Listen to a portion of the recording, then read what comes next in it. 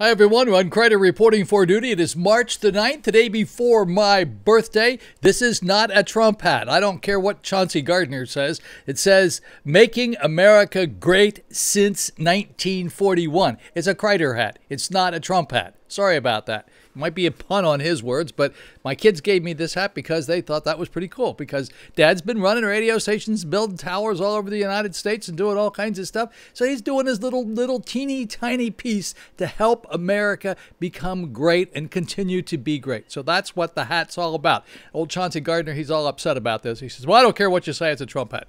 Well, you can call it a Trump hat. I call it a Ron Crider hat because it's my hat. Hey, about the weather forecast tonight.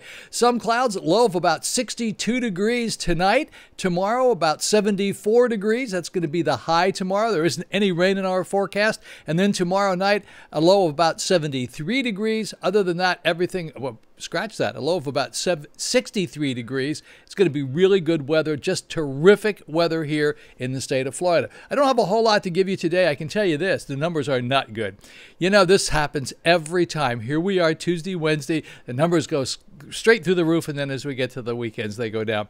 I'm not saying they're being managed, but I can tell you this seems to be a pattern going on here.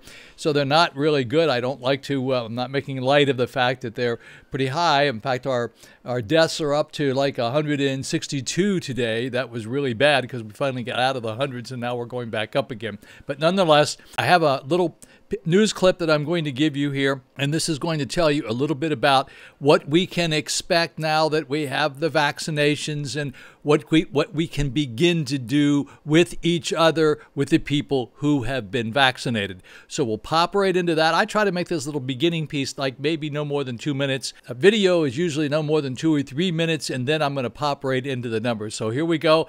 Quick like a bunny, we'll be into the little special video for you, and then the numbers. So hang on, and I'll be back in a flash.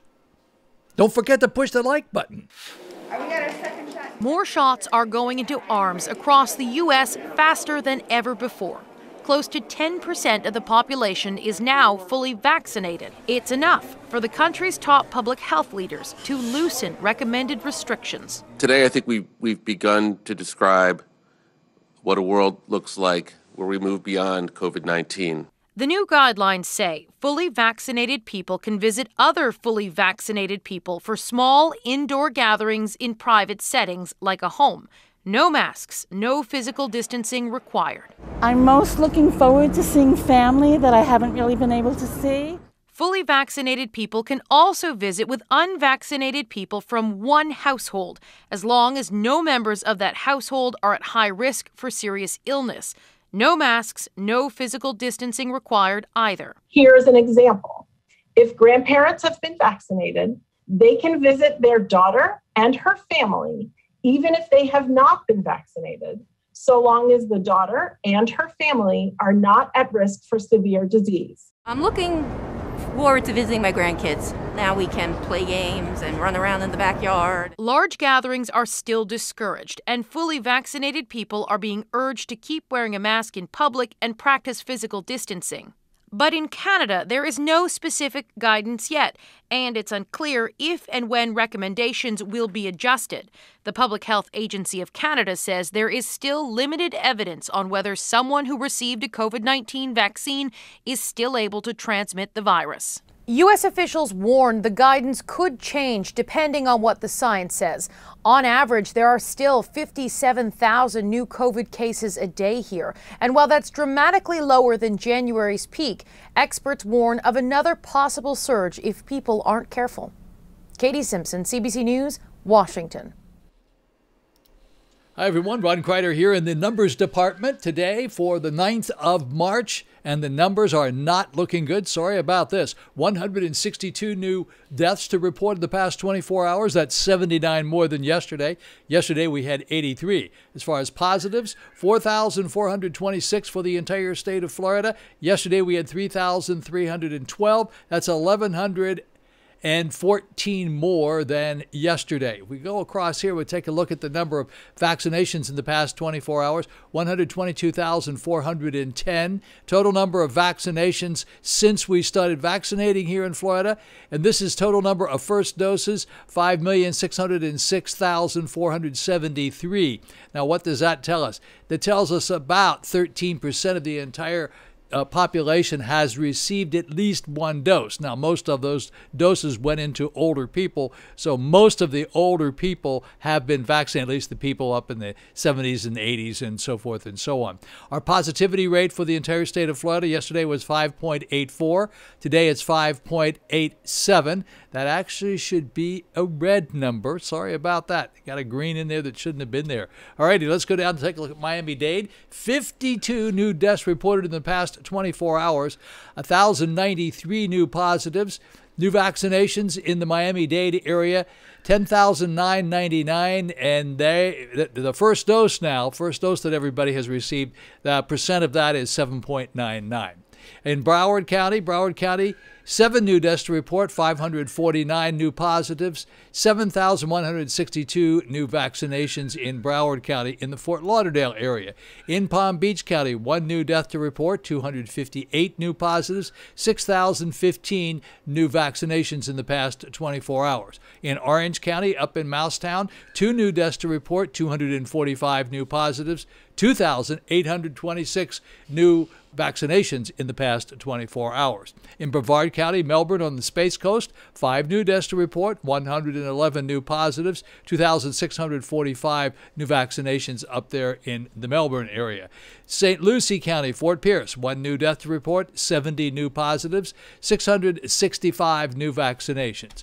Martin County is Stewart, no new deaths to report, 15 new positives, 357 new vaccinations, not very many vaccinations there. And then we take a look at Indian River County, that's Vero Beach, no new deaths to report, 55 new positives, and it did 861 new vaccinations in the past 24 hours. Now, we're going to go down here and take a look at what we call the zip codes. We don't call them that. That's what they are, the zip codes for Indian River County. And these are all positives in the past 24 hours. So it would be zip code 32948 was 2. Zip code 329583, zip code 32960, Vero Beach proper 7, zip code 32962, 12, zip code 32963, 13, zip code 32966, 5, zip code 32967 is 7, and zip code 32968 is 4. 7-day moving averages for the number of deaths in the entire state of Florida for the past 7 days, 113.14. Yesterday it was 109.86. So once again, red on the screen. And here we go, taking a look at these horrible numbers over here. This is what we refer to as the global view. 29,052,064, the number of people who contracted COVID-19 here in the United States since we started. Number of deaths in the United States since we started, 524,907. You can always tell when somebody comes through my door because the bell rings. Sorry about that. Global cases, 117,360,000. Those are the number of cases of people who have contracted COVID-19 since we began. And then the global number of deaths worldwide, 2,605,194. And those are the numbers for today, for March the 9th. Not good, are they? Not very good at all. Sorry about that, but the least I can do with what I got to report on today. I hope to see you back here again tomorrow. Thank you very much for watching. Don't forget to push the like button.